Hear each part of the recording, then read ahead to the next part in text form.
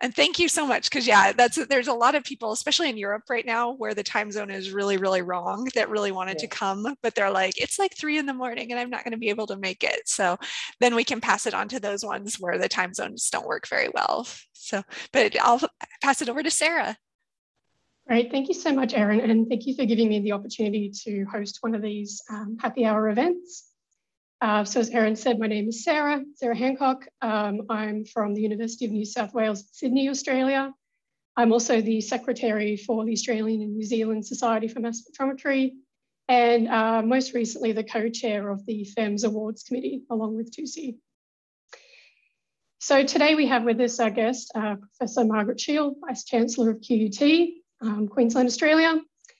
And so because we're having a bit of an Aussie takeover of the FeMS Happy Hour today, I wanted to start today's meeting the way we would start a meeting in Australia. So that is with the acknowledgement of country. So if you visited Australia in pre-COVID times, you would be familiar with this and how we start our meetings. You might also be familiar with Welcome to Country. But I'm just going to drop a link in the chat if you don't know what it is, so you can read up and learn a little bit more about what it is and why we do it. So I'd like to start today's meeting by acknowledging the traditional owners of the land on which we meet. And today I'm calling in from Darawal country, which is located to the southern part of present-day Sydney. I pay my respects to their elders, past and present, and to Aboriginal elders emerging. And I would also like to extend a special welcome to any Aboriginal or Torres Strait Islanders who may be joining our call today. So I can see we also have a number of Australians on the call today, and I would also like to invite you to acknowledge the traditional owners of the lands in which you're located in the chat. Okay, so it is my great pleasure to introduce our guest today, Professor Margaret Sheil, Vice-Chancellor and President of Queensland University of Technology. So today, Margaret's going to be talking to us on the topic of leadership, in which she is very well regarded in Australia. I don't want to spoil her story too much because I know she's going to be talking about her career pathway, but just to give you a few of the cliff notes, she obtained her PhD from the University of New South Wales. The thesis title was Collision-Induced Decomposition of Multi-Atomic Ions. I actually downloaded it last night and had a little bit of a look at it just to see what Margaret had worked on early on in her career. After this, she postdoced at the University of Utah and the Australian National University in Canberra, before moving to the University of Wollongong in the 1990s. During her time at the University of Wollongong, she was promoted to Professor of Chemistry in 2000, and at the time she was the first female chemistry professor in Australia.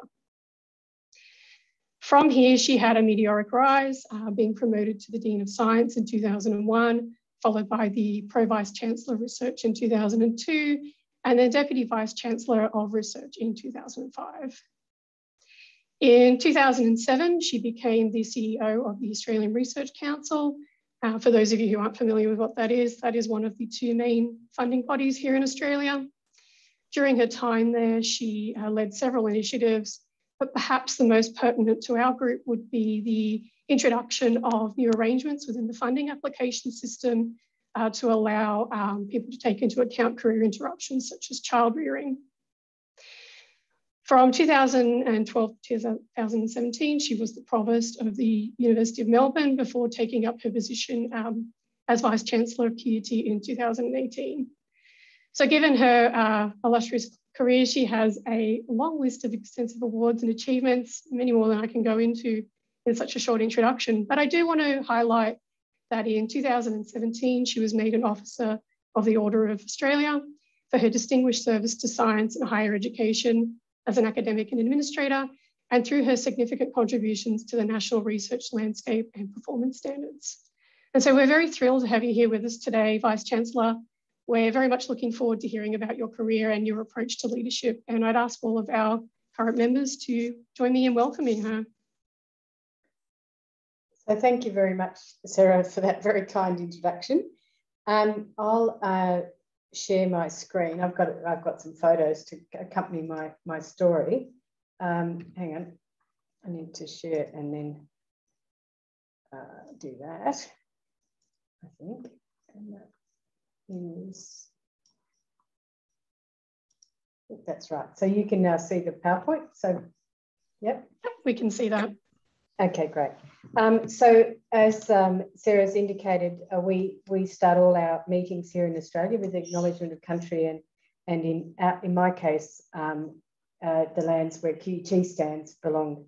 The traditional owners were the Turrbal and the Yagara people, and we pay our respects to their elders past and present. And you would see in the branding in this slide, which is a QUT branding kind of imagery, that we have we always overlay and many of our images with our symbols and representation of our Indigenous traditional owners. So it's a great pleasure to be here. And to thank you, Sarah and Erin, for organising this.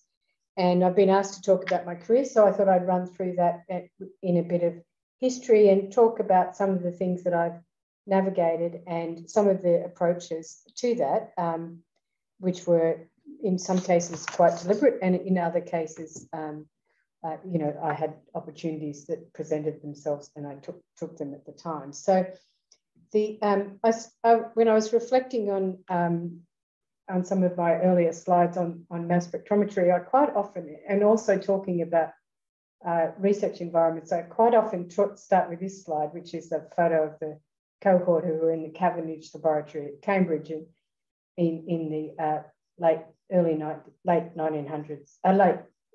1800s, early 1900s, and J.J. Thomson, who was in some ways the founder of mass spectrometry together with Aston, was in Cavendish at the time in this illustrious photo here with all these men. And I think there's a couple of women in there, and other people such as Rutherford and Niels Bohr. It was a very rich research environment. And I love this quote in part also because Thomson talks about the importance of having different people with different backgrounds, or in that case, men with widely different backgrounds. And Cambridge was unique. It was a very welcoming, it welcomed international students and visitors in a way that many other places around the world did not. So if you fast forward to the 60s, people such as Suzanne Cory, who was the first female president of the Academy of Science in Australia, and Dame Bridget Ogilvie, who was led the Wellcome Trust for a number of years, both did their PhDs in Cambridge in the 60s. And then I was referring to my friend Carol Robertson, and I'll mention her a few times through the talk. Carol became the first female professor of physical sciences in Cambridge in 2001. So that's a bit of a, you know, that was the journey that Cambridge was on, and many other places around the world. So at the time that I started my career, I started with a very firm view that everything was about the pipeline. And eventually, if there's enough women coming into the system, there'll be enough women at the other end. I've changed that view over the years, and I'll explain a bit about that as I go through. So as Sarah indicated, in my 20s, I started this was a pretty traditional way of studying in Australia with not a lot of mobility and still not in Australian universities. So apart from the odd person who went overseas, such as Suzanne or Bridget, generally Australian academics would Australian students did their bachelor's and PhDs in the same institution and then went overseas and then maybe returned to somewhere like ANU, which used to offer postdocs, but now more generally in other places. So in my 20s, I did that. I did my PhD on this rather large machine, which we used to refer to as Triple M, which Peter Derrick built at La Trobe University and then moved to the University of New South Wales. And it had a 1 metre radius electric sector and a 7-ton magnet. And the idea of building a big machine was that if you wanted to look at big molecules, you needed a big mass spectrometer. And but even despite the fact that this actually had a mass range of 16,000, the best I could do in that PhD, because I was looking at peptides, was a peptide of around 1800. And that was using a ionization technique you'll never have heard of called field absorption, which was generated a lot of patience, I can tell you, because you used to have to grow these fine emitters and put them inside and they'd break a lot of the time.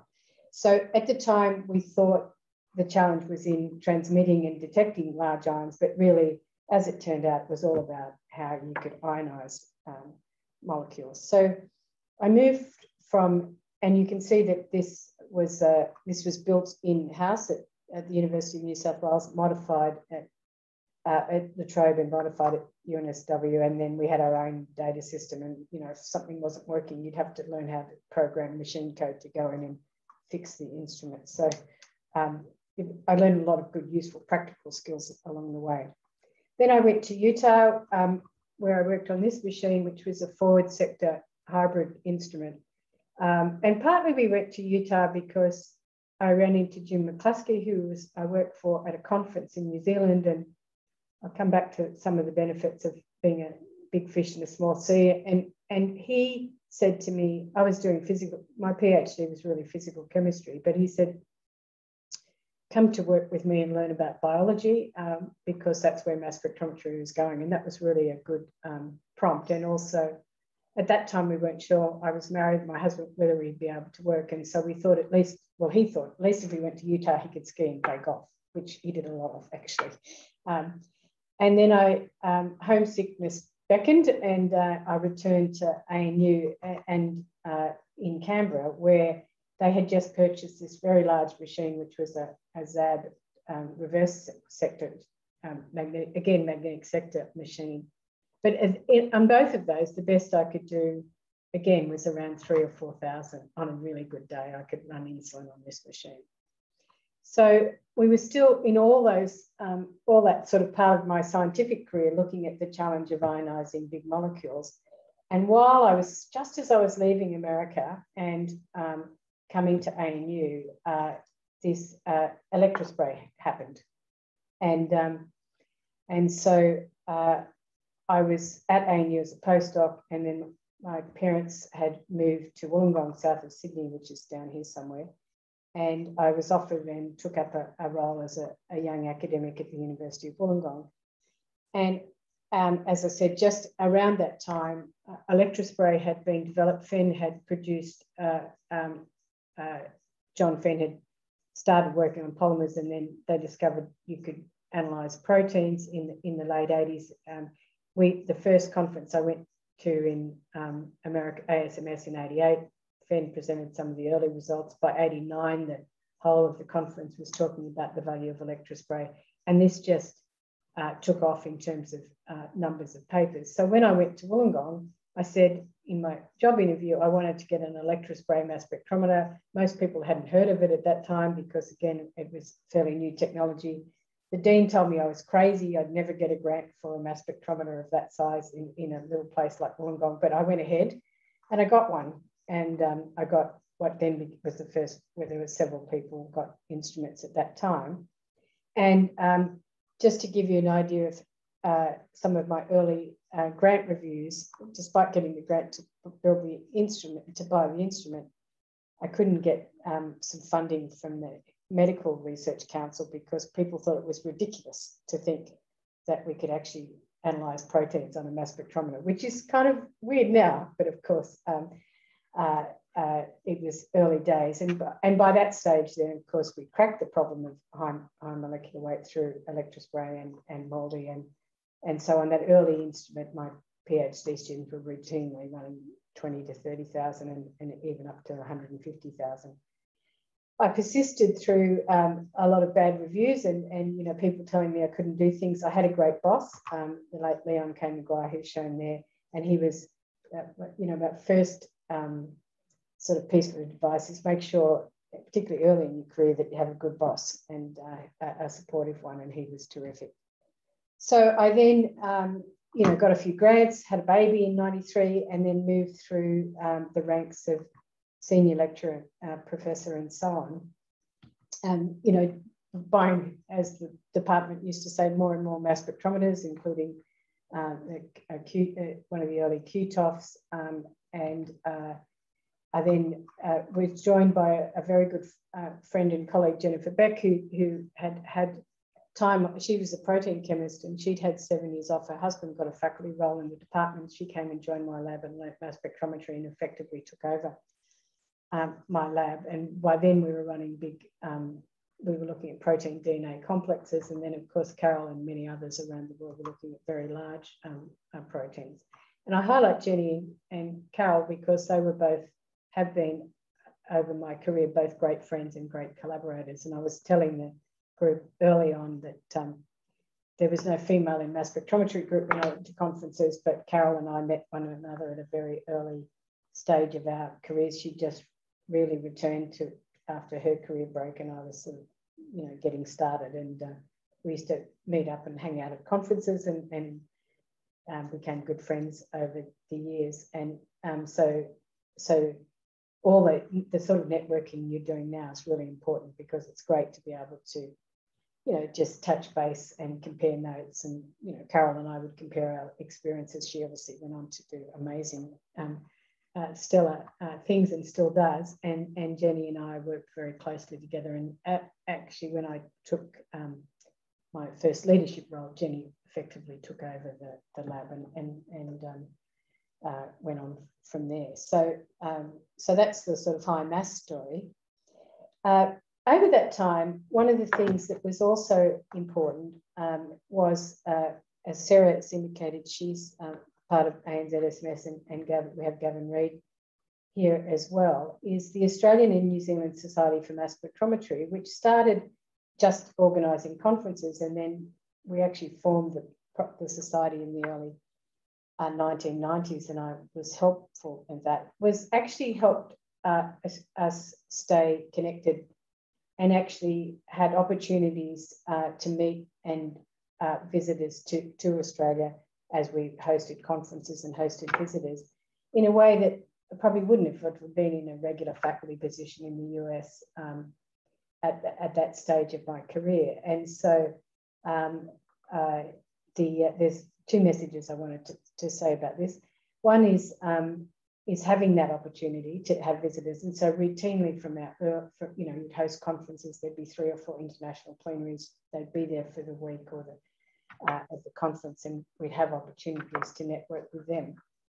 And then later on, as part of my involvement with the ANZ-SMS, I was the representative on the International Mass Spectrometry Committee. So then you get to go to the international meetings as a representative, and someone took this photo and said, typical of me to be networking with the Nobel laureate there. Paul Crutzen was a keynote, but people like Nico Nibbering, who was the Dutch representative, and so on, you would meet the representatives from around the world, and we'd host visitors such as I was looking for a photo of Catherine Fenster, but I couldn't find one. So the only one I could find, I think she must have taken and sent to me, which was me and her late husband Bob in my office in Wollongong, and Catherine's shown here. And Catherine, both Carol and I experienced, was very generous in those early days when we were attending conferences. She used to host lunches as part of her editorship of analytical chemistry, and Carol and I both benefited from being invited to those lunches and meeting people, and she always took an interest in, I think, ensuring that up-and-coming women were represented in conference, you know, in sessions and so on. And if I just took this off her website, and you see there a group with many women in it, as was my experience, that the women in the group attracted other women, and Carol's and I know many female academics experience that. But you need people to reach out to at that time, we were relatively unknown people, and ensure that we met people at conferences was really important. The other thing about ANZ-SMS is it was really where I sort of started to demonstrate or had the opportunity to also provide leadership to a group. And what early on, when I first got back to Australia, people said, we really need to have a proper society rather than just passing all the management over from conference committee to conference committee. So I worked with a group of John McLeod and John Traeger and others, and when we, you know, put the constitution together and formed the society that's still going today, which is great. And the other thing is, I noticed as I was going through my career and assessing more and more grant applications, that the physicists and the other areas of chemistry had lots and lots of medals, and they were important for people's careers as evidence of their prestige and their careers. So one of the things that I'm really pleased about is that I convinced the society to institute a series of medals for at different stages of careers, and we named them after John Bowie for the early career, the Morrison Lecture for the sort of mid-career, and the ANZSS medal, SMS medal for the later career. And you know, every year when they're announced, I'm delighted to see that that's continued. And we were fortunate that Richard O'Hare was also involved. He knew a bit about medals, so he was able to get some made, and that stood the length of time. But it's sort of, people ask me often for career advice, and they say, well, you know, there's nothing in my department I can do to demonstrate leadership. And I then often respond and say, well, what's your professional society doing, and how can you contribute there? And so I found that the group of Australian and New Zealand mass spectrometrists were very supportive of each other as we progressed through our careers. So that was, and the literary comment was, I was a little chubbier in those days. I didn't look after myself quite as well back then when I was moving things through. So I went on then around the time that I'd just not long been promoted to professor, and the Dean of Science left, and the head of biology convinced me crazily to put my hand up for Dean of Science. And at that time, my daughter was about 8 or 9, and my parents, who were living in Wollongong, who'd been tremendously supportive, were not, you know, they were getting older, and I didn't feel I could move, and I felt like I'd done almost as many things as I could have done scientifically at Wollongong without moving. And so I had the opportunity to be the Dean of Science, and then actually the Pro Vice Chancellor, who's like the Vice President for Research, left. So I moved fairly quickly. To 2002 to 2005 was just a name change. And then again, not wanting to leave Wollongong, I had the opportunity to put my hand up for the CEO of the Australian Research Council, which was just an amazing job, but it meant that I could commute sort of at the end of the week anyway. I wasn't going too far from home. So some of those career decisions were shaped by my family and personal circumstances. And I think that's also important as you plan your career, that you do take those considerations into account. And, you know, had I not been in that situation, I might have done something quite different. It just, the opportunity presented to have a new challenge and stay in Wollongong. And then the rewards that you get become less personal and about the opportunities that you provide for others. And this is just one example, but Bert Roberts, who's the smiling face here, was the very first appointment that I made as Dean of Science. The School of Geosciences had been trying to bring him back to Wollongong, and hadn't been supported by the previous dean, but I took a risk on him. And then about a year later, he popped into my office and said, just so you know, I'm part of a team that's discovered a whole new species, a new hominin, which became Homo florensis, and there's a worldwide story, and I was able to support that team to get going. And so that's just one example. But once you move into a leadership role, then it becomes about who you're supporting and their success rather than your own success. If you're a good leader, that is, which I think I'm doing okay. And the whole time through that period, I was focused on careers interruptions, and how people are assessed. And really learned in doing promotions and supporting people at the University of Wollongong and later in grant applications that you have to be really careful not to judge everybody by the same metrics or by the same standards. And so I was quite passionate about this before I went into the ARC, about properly taking into account career breaks. And so if I give Jenny as an example, she had a fabulous track record, Jack's papers and so on, but then 7 years off. So what I wanted to do in her appointment, I'm looking at what she did before and what potential they had rather than the total career. And I've done that now multiple times in appointments and promotions and grant applications. And so I was passionate going into the ARC, passionate about thinking how we could assess people appropriately. So the idea that merit and meritocracies are a level playing field is not, is something that gets touted by those who actually have the advantage of that playing field.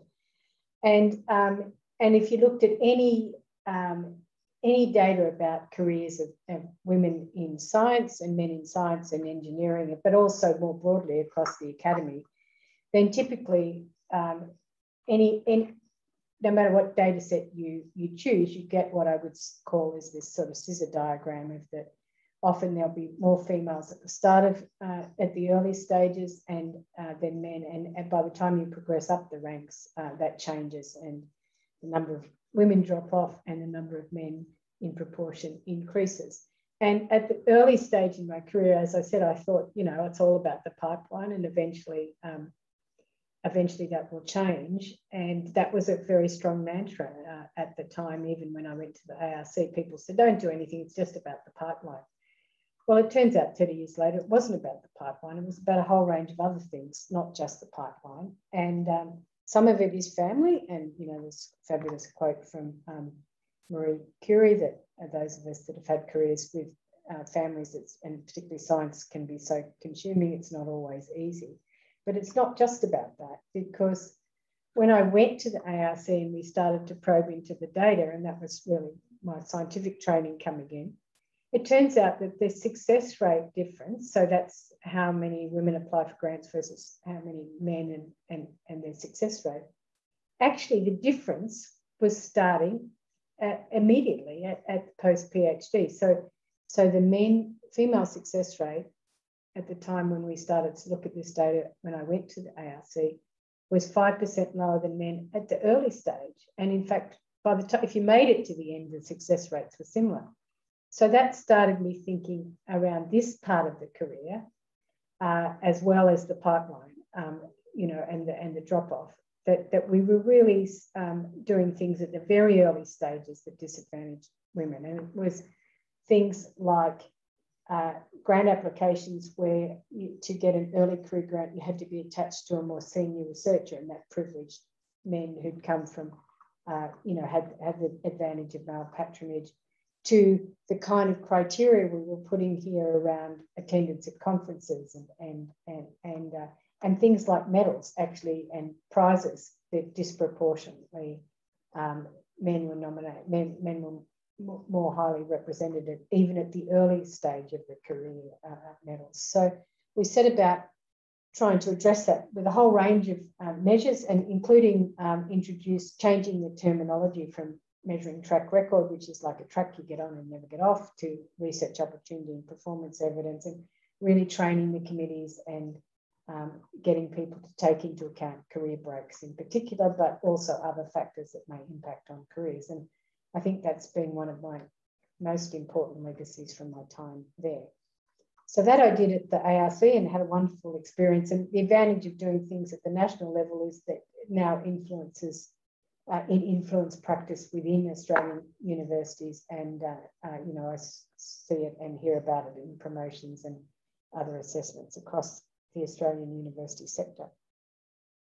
So then that CEO of the ARC is not a job you can do forever. So I, by that stage, by the end of my time there, my parents had both passed away. My daughter had finished high school, so we were a more mobile family. And so off we went to Melbourne, where I had an amazing time at the University of Melbourne as provost. It was a great privilege. And then came to ARC. And throughout that time, I was fortunate. I had many, many good bosses. I mentioned Leon at the outset, but I also had terrific vice chancellors at Wollongong who gave me opportunities. My first boss in Canberra was the then Education Minister, Julie Bishop, who went on to be a very successful foreign minister. Had a great support from various other ministers, chief scientists, and also went to work with an extraordinary leader at Melbourne. And in all of those career decisions, I looked very much about who my boss was going to be and how was I going to be supported, with the exception of going to the ARC because I didn't know politics. It's a bit less more unpredictable. But it was choosing to go to environments or opportunities where I was going to learn something about leadership or from was very important. And from my time at the ARC, but elsewhere, I've been very focused on images and language and how we can ensure that we're sending the right images. So in my time at Melbourne, in this middle photo where I come up to my office every morning and be confronted with portraits of male vice chancellors staring at me, and set about trying to do what we could to change that at the University of Melbourne, and was delighted when at a graduation ceremony later in my time at Melbourne that we actually had an all-female official party from the Dean of Science, Karen Day, who I encouraged to take up that appointment. Bridget Ogilvie, who's a great friend of Karen and I. We had a female chancellor, me as the female provost, and a female president of the academic board. So that was a momentous time for graduations. I've supported not only that, but a range of other initiatives. So I was delighted at when I came to QUT to be able to bring a program which is based on Harvard Square to Washington in the US, and we started in Melbourne by Carol Schwartz and others shown here, and we brought that to QUT, and we're working in providing opportunities for aspiring politicians, female politicians, to train them to get more representation in Parliament, which is again incredibly important. I was confronted with the same images here in my council room at QUT, and I've controversially taken them all out of the council room, so we're not confronted in every meeting by, at least we had one female staring at us, but not those kind of images. And I had on the left here, in the bottom, is a meeting where I had female provost, female registrar, female PVC Indigenous, female DVCR, and all their support team women, and an important meeting in my office. It was the first time I think in my memory that I've had a meeting like that where everybody in the room was a woman. I was so much more used to being in a room with lots of men. And very committed and to equity here at QUT, and also engagement with Indigenous colleagues. And we're starting to, and we're seeing that in everything that we do. And again, been a consistent theme throughout my career to support women, and increasingly focusing on diversity of backgrounds as well. So, I'm conscious as a white middle class woman, I had advantages that many others didn't. So also turning my attention to that. So I've got a couple more minutes and then I'm going to finish. So I was asked to talk about what's important for leadership. I've tried to demonstrate through a bit of my story through that, but when I'm giving presentations on leadership, I think the things that I've learned is it's really important for the leaders to paint the context. And, it's one thing I've done consistently with my staff here at QUT I've tried to do through COVID is this is where we're at, this is what we know, this is what we don't know. And to give confidence to the team and to those that you're trying to support that they can also achieve the commitment. And so that in various ways demonstrating that if you take something on, that you'll finish it and do that. So I've always ensured that, my team understands what my am committed to and working through that. Always looking to show compassion, so empathy, looking to bring on people who into conversations or into opportunities where they might not otherwise, and ensuring that you take into account family circumstances and other challenges. Communication you can never do enough of, and collaboration's been key to everything that I've achieved and over my career. You can't do anything on your own, and I've also tended to focus all of those efforts and everything that I've tried to do on things that I'm passionate about, where I can make a difference where maybe others wouldn't. And so whether it's committing to continuing to promote gender equity or diversity, and we're doing a lot of work here at QUT in for supporting Indigenous staff and students is it's important also if you're going to do a leadership role that you do it and you can make a difference. So, and is it worth it? Well, one of my proudest moments was actually being able to award my daughter her testimony when she graduated from the University of Melbourne. So she's shown here getting ready for that. And, hopefully I've left a pretty good legacy there. She's teaching down in Victoria now. And so it's always a struggle balancing family and careers, but you should never underestimate this legacy as well as your own career legacies. And so I've been pretty supported by my husband and my daughter throughout my career as well. So that's, I'll stop sharing and then I'm happy to take any questions. And that was gave you a little tour of my careers and some helpful things along the way. Oh, that was beautiful, Margaret. Thank you, Margaret. That was brilliant. So yes, put your emoji hands together, I guess, and thank you to Margaret for that wonderful presentation. Yes, we're happy to take questions, but I think I'm going to use my host prerogative and jump in with one very early on. And perhaps one of the, I think, most pertinent question for the current times that we find ourselves in. So over the past 40 years, you've seen great change, I think, not just in science, but in the university landscape here in Australia. But I think if I asked you, you would probably say the last 2 years are probably where you've seen the most change and most likely the most challenges. Would that be correct?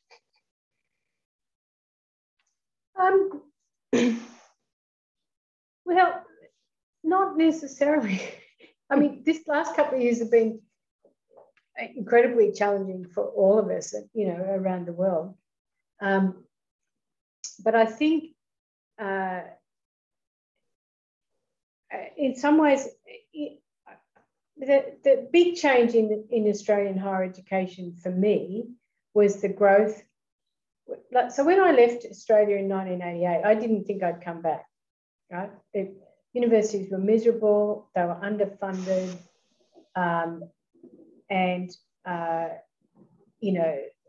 career prospects as a scientist were pretty bleak. And in fact, my father bawled his eyes out at the airport. He didn't think we'd ever come home. And I came home because I wanted to come home, and it was hard being a young academic in the US as well, as Gavin and I don't need to tell you guys that. And then it just changed almost overnight. So we went from it was introducing the income contingent load, so universities could charge fees, so the universities grew, and then we started to accept international students, and then the research funding picture changed. It's gone backwards in the last 4 or 5 years, but that was a very, very rapid change and expansion. But it was different to now because it was a change that had opportunities because there were jobs. I spent endlessly on selection committees, and recruiting and so on at Wollongong. And, but it was that was a big positive change, right? But it had different challenges. But now, this year, what it feels to me like is we've just kind of stopped and become isolated again, and research funding's becoming harder, and there are fewer job opportunities. So and so if you only experience those boom years, these last couple of years feel pretty grim. If I do the 30-year thing or 40-year thing, we're still in an incredible system of, international higher education with amazing researchers and opportunities, but it's just paused a bit at the moment, Sarah. So I'm optimistic, actually. That's really great to hear. I think, for a lot of us, it does seem like pretty dire times. So getting that perspective, I think, is very important. So we know that Australian universities in particular have taken a big hit in the last 2 years in terms of research funding. Actually, over the last 10 years, that's been in steady decline. But, this year, for example, we've lost 1 in 5 jobs across the Australian university sector. That came out this week. And so what I'm wondering is where do you see the opportunities are for us to recover from this? So people like us who are working in the system, where do you think that we're going? I think so what's happened in Australian higher education, sorry, international colleagues, is while this growth of the government allowed the international education to expand, and what Australian universities did was essentially take the premium from the international fees and invested in research capability and filled a deficit that the government then didn't have to provide in terms of funding to the main funding agencies. And the rationale for that was that universities did that investment because then it improved our international ranking if we did better research, and then we attracted more international students. So we're in this circle. And what the COVID and the international travel bans has broken that link. And so what I think will happen, Sarah, is that we'll end up, an Australian university is very large by world standards. I mean, my university is 50,000 students, Melbourne 60, 65, 70 now, maybe 60. They're huge by UNSW is huge. And we have to rethink about, first of all, our proposition for international students. I don't think it's sustainable to continue to ask them to fund the national research effort. And also what research we should be doing and how we fund that. So, you know, I think there'll be some momentum coming out of this to say, not maybe with the current government, but maybe with the future government, that, you know, everything you've relied on in this pandemic, and our Doherty Institute, all our experts have been largely funded off the back of international student fees. You need to invest in that going forward, or we'll lose that capacity. And I think it's not quite the time for that, but I think the time will come to that will be the case. It won't be as big though. I don't think we'll have as big a research workforce or as bigger academic institutions going forward. I think we'll see some scaling back, which isn't great for your jobs unless you're in an area which is still going to be in demand. Sorry, which I don't think there's an oversupply of scientists necessarily, but it might feel like that if you're applying for jobs. But there's still other areas and we're getting skills shortages at the moment because we can't bring people in as well. Absolutely. I know that there's a number of people feeling the pinch of not being able to get postdocs in from overseas. You know, funding timelines haven't really changed, so their funding will expire before they can do that. And so, yeah, I think it is difficult on all fronts, but perhaps some positive. Gavin, question? Yeah. So, Margaret, I'm really pleased for you to hear you say that you don't believe we have an overabundance of scientists, because I think that is becoming the sort of the perception. It's clear that while we don't have an overabundance of scientists, we probably don't have enough science jobs for those scientists to go into. But it's pretty clear that, you know, we can take our science skills that are very transferable into other areas. How do you think we're going to pivot to that? Well, I think I think the one of the things I get really excited in the Pathways to Politics program is if I get any scientists in there, I'd love to see more scientists in government and in politics. And I think, you know, actually, if you look at CEOs in Australia, the number that have science and engineering training is very high, actually, because we've had a disproportionate, you know, resource sector kind of top companies. There's many resource sector represented. So I think we've got to say to our, you know, when I think about all my science, I apply my scientific training every day, even though I'm not working in the lab. Though I did collaborate with the group up here and actually provide some input to a PhD student recently, managed to get on a paper with them. But so I think we've got to, as we're training our young scientists, encourage them to look more broadly, that, you know, being an academic, I mean, it's a great career being a scientist, but there's also great careers using your scientific skills in leadership, in government, in industry. So I think we've got to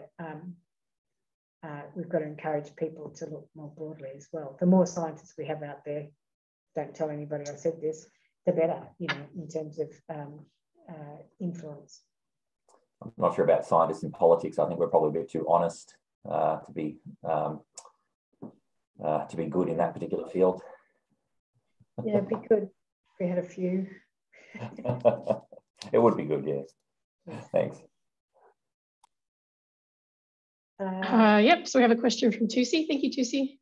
Yeah, thanks, Sarah. Margaret, it's a great talk. I have a question about, because you've shown such a smooth, you know, progress in your career. Did you have any obstacles in the way you go in, and how do you cope with the politics and? Look, it looks smooth, but, you know, there's failed grant applications, there's failed job applications, there's setbacks,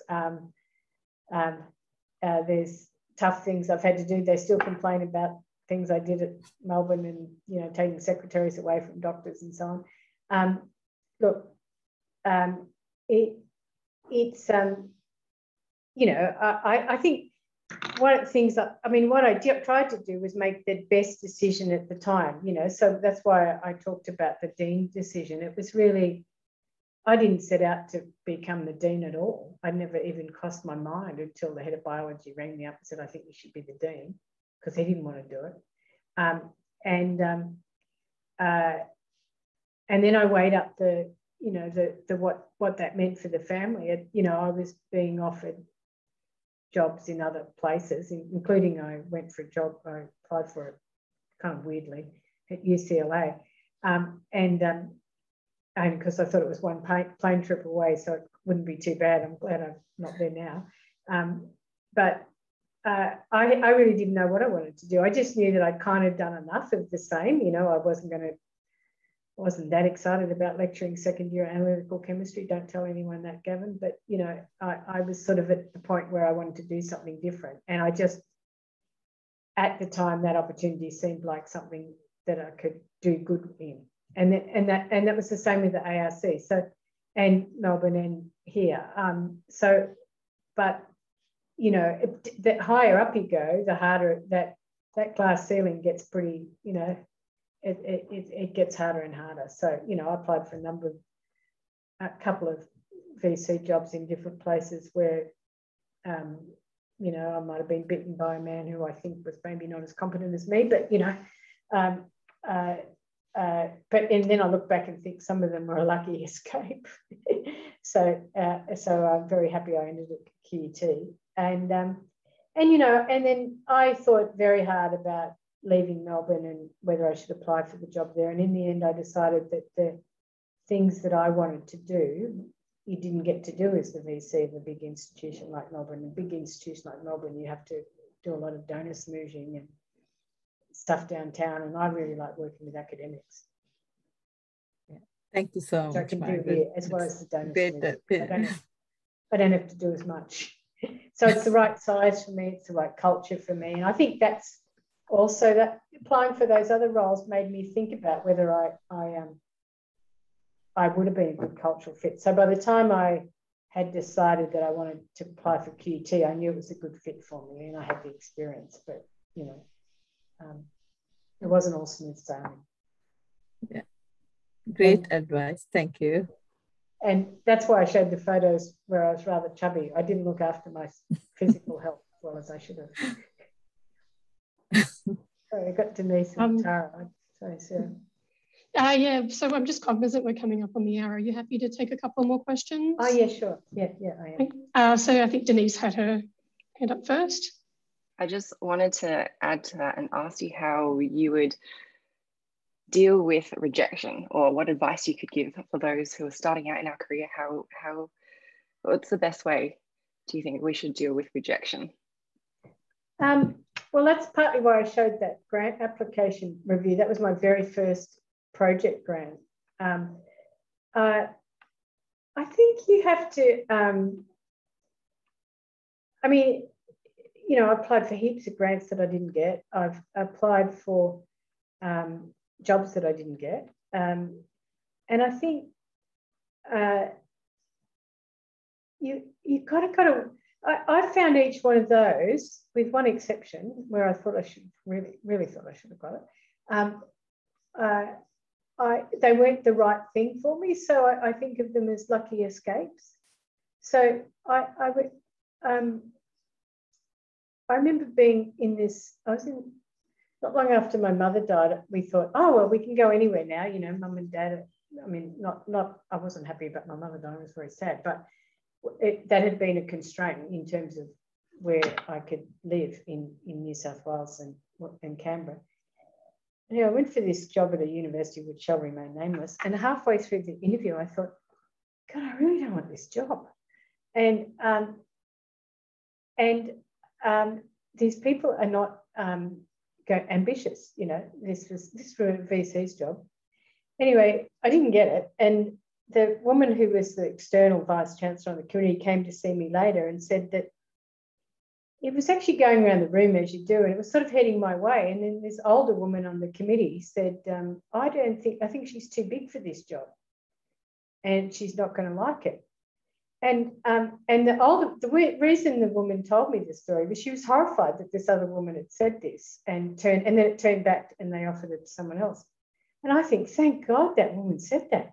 I'd still be there and I would have hated it, and it was a really bad fit. And so I think, but you know, I was a bit peeved at the time because I thought I was better than the person who got it. So I think you've got to, you know, say, and it doesn't mean you want to beat your head against a brick wall and keep applying for things that you don't get, but some of it is about applying for stuff or going for things or trying things and then learning from it and going, oh, well, that didn't work, and what did I learn from that, you know? So hopefully that's helpful. Thank you. I was more leaning towards grants rejections. Oh, grants. But that's also. Well, grants and paper rejections you just got to deal with and learn from it. Persevere, right? Persevere. I said early on when I was a DVC art Wollongong, I used to show a table of how many grants I'd applied for and how many I got. And, you know, I wasn't batting above the national success rate. I was just about average. So you've got to apply. Yeah. And take feedback and get advice. Yeah. Yeah, I think that's really great advice. So one of the pieces of advice my boss has given me in the past is to let yourself just be grumpy about it for a day and then get on with it the next day. So that's how I tend to approach it these days. One more. I was going to say, what you don't do is write a letter to the ARC, because then we used to compare them amongst the executive directors to who got the rudest complaint from someone who didn't get one. And my boss, Kim Carr, who was the minister for a while, after our first grant announcement, he said, I thought everyone would be happy when they gave out money. And I said, no, Minister, 4 out of the 5 people that applied didn't get a grant. So they're all unhappy. so yeah, you just got to keep going. Yeah, we'll have one final question from Tara. Hi, Margaret. Thanks for your talk. I actually just had a question again related to grants. So obviously with, you know, resources being scarce and all of these kinds of things, there's talk about, you know, changing the way we do science and you know, the way we teach, but there's not a lot of change to the way we apply for grants. It's a very traditional process, and you kind of highlighted some of the flaws about who gets funded and things like that. Do you have any suggestions like what we could do as a community to kind of inform best practices, or what might better support grant allocations of funds going to the right places? So, I mean, the problem in Australia is that there's, you know, if I look at the ARC profile, and it's worse now because the proportion is lower, is it's a very flat curve between what gets funded and what. So, you know, the curve is on all ratings. You know, there's some that stand out, And then there's a big flat curve of grants which are good and fundable, and then it drops off a bit at the end. And so the randomness comes because you're basically making decisions along a flat curve. And so that's what I used to say to people when we were doing the last 5%. I said, we're actually deciding between all of this is fundable. Let's add some other priorities to it. So, so the best solution is for the entire sector, and that includes CSIRO and business and everybody, to lobby for a new funding model that has more money in it so that we get down below the curve. That's one thing. The second thing is Australia's funding agencies are funded at an extraordinarily low rate relative to the amount of money they give out. So it was 1.8% when I left. It's probably down to about 1.1. The last time I looked at the British ones, they were at 4 or 5%, and the US was 8 or something. And so the investment in that and that upfront assessment versus investing in the regulator, Peter Hoy describes it as investing in the undertaker rather than the neonatal unit or the birthing unit. We need more investment in the mechanics of it, so that so that they have the right kind of, what's gone out of the ARC is the capacity to fund academics to work in it. Because if there'd been a physics academic working in the ARC, they would not have made that decision about preference. That's what's missing. Because a physics academic would have said that's a ridiculous decision. Physicists all use preprints, but and I had those people there when I was there, as did Aidan. So it's the investment both in the quantum, but also that, the kind of, you can't administer research grants as a bureaucratic process. You've got to have academic input, and that's the challenge. So that's where we've got to lobby. Thanks. And the way the public service is structured, it's very hard to get academics to work at the ARC.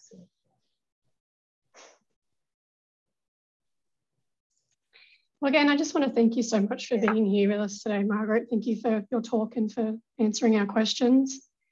Before I hand back to Erin to finish up the meeting, I know she normally calls for announcements, so I'm going to jump in again, jump the gun on that. I've just got a couple of quick ones. So many of you, I think all of the Australians on this call currently would already know that the ANZIMIS conference has been moved online this year due to the current COVID status in many states, including the state in which it was supposed to be held. And so I just wanted to extend a special invite to any Australian expats that might be on the call or watching this video at a later time to submit an abstract and come and connect with the Australian research, mass spectrometry research community. Abstracts are due in 9 a.m. Australian Eastern Standard Time on the 27th of September. The second announcement is for FeMS Awards.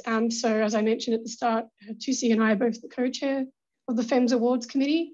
And in the coming week, we hope to announce the details of a new awards that we have, FeMS Empowerment Awards. And so this is an award scheme that we hope to offer quarterly. So 4 times a year, where members can apply for up to $300 US for basically anything that's career related. Conference registration, course registration, even childcare fees if you want to go to a conference and need to arrange childcare, that sort of stuff. So we'll be hopefully putting out the details of that next week, and the actual awards application will start from the 1st of October. We hope to announce them before the end of the month. So please stay tuned to the FeMS socials and so forth for that one. And with that, I'll hand back to Erin. Thanks so much, Sarah. And let's give Sarah and Margaret a huge hand. I know Sarah's been organizing this since April because she really wanted Margaret to be able to be showcased by our FeMS. So we really appreciate both of you, like Margaret accepting and Sarah taking the huge amount of time to get everything so that we could get Margaret to come here. I really enjoyed the night, and I think everybody else did too. And I know those that weren't able to join will love to watch the video for this. So amazing job to you both. I don't have very many announcements, so if other people have announcements, Currently, I am planning to attend ASMS. And so if anybody else on here is, we're planning to have a FeMS meeting, just like a tea time where anybody that actually can come. I know that the Australians can't come, unfortunately, but if there's anybody on here that's planning to come to ASMS, please touch bases with me, because we're hoping to plan just a little, a nice area to meet, and then maybe we'll be outside. We'll try and find an area where people feel they're safe to meet. But I know a lot of you guys won't be able to make it to ASMS, but that's my main one. Are there any other ones that we're missing out? Oh, and Kaylee said, yeah, definitely check out the inaugural FeMS newsletter for general FeMS news and updates. So I think it's posted on the website, isn't it, Kaylee? But it was a really nice one where we were kind of highlighting all of the news. Yep, it is on the website. So, and it'll be every other month. So I think their next one will be in November to come out. And then we'll also be having a virtual Christmas party. So we'll get a date out for everybody. Just stick that on your calendar and we'll try and do something really fun so people can join, and maybe we'll have some fun Mass Specky games or something goofy to bring everybody around and try and find a time that will work for everybody, which is always hard. I think it's 10 a.m. Eastern is the best for most people for that, because then I think we hit you guys about 10 p.m. and then Europe we hit about 6 p.m. So, but yeah, I really enjoyed this. Oh, Sarah, what else do you have? Yeah, sorry, I just popped it in the chat, but you might not have seen it. The mentorship program applications. Oh. I believe they close the 30th of September. Is that right? I think that's right. Yeah. So please, if you want to be a mentor or a mentee, make sure to sign up for that mentorship program. And I really enjoyed my little mentorship pod last year. I was one of 4 mentors, and then we had, I think, 12 mentees, and we really had a good time throughout the year. But it was a great experience. But yeah, and so as normal FeMS fashion, we'll end on a networking event in case, and if you guys have to pop off, don't worry about that, but I'll make little breakout groups. And I think some of Margaret's talk would be great to discuss during that if you're able to stay on. But I loved at the end her 6 C's, where she talked about, I've got to pop them up again, but I thought that was so clever, Margaret, where you talked about the key elements of leadership were context, confidence, commitment, compassion, communication, and collaboration. And I think one thing that's really hard for women in science is confidence. And so I thought that in the breakout room, you guys could talk about ways that you're trying to overcome maybe problems with confidence and exerting confidence in what you're doing. So I think that would be great advice to others that might have trouble in that area. So I will break you out. If you have to go, no problem though. But if you can stay on for the little pods, please stay on. And I'm going to stop the recording now so you guys can stay